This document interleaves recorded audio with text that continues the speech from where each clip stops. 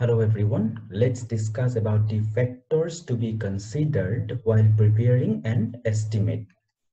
So the first thing, what type of work we are going to do. The estimation process will be different for different types of works, obviously. Is it a dam? Is it a tunnel? It is a multi-story building? It is a single-story building, airport, bridge, etc., etc. Based on the type of work, materials required, equipments required, labors required, these everything will be different. So the first thing that we need to look for is what is the type of work. Number two, quality of labor required. Okay, some works may require some skilled labors and some work may not require that much of skilled labor. Then again, the skilled labor will cost us more and unskilled labor wages will be lower. Then point number three is weather conditions. Okay, depending on the weather conditions also, our output of work will be different, the cost will be different. Then point number four is ground conditions.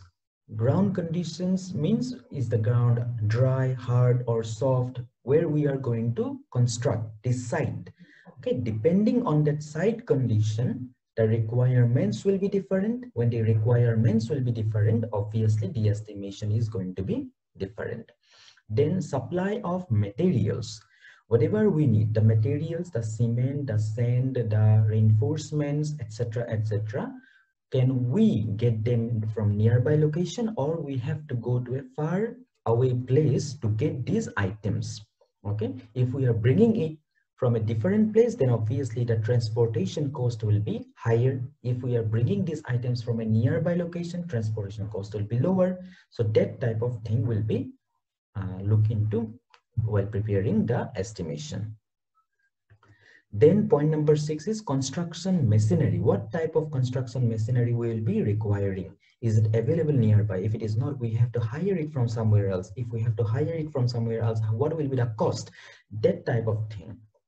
And then access to the site. Okay, is it good? Is it bad? If the access is not good, then obviously the transportation cost will be higher. If it is access is good, then transportation cost will be a little lower. So that type of thing. So the estimation is very much project specific and site specific. It will be different for different project and also it will be different at different sites.